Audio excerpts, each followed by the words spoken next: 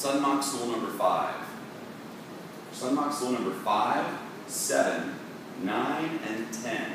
All of those will begin like this.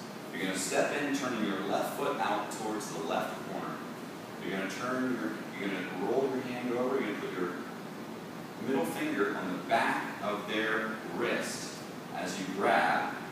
You're going to roll your hand down so that the edge of your wrist is on the tip of their fingers. You're going to lower their hand down, and then you're going to drive up, raking their fingers into a key strike, hitting the solar plexus. You're going to step through, putting your right hand back behind them. Puff your chest out, bringing the elbow to your chest. Pull on this hand to create tension as you throw them over your head. One more time. 1, 2, 3,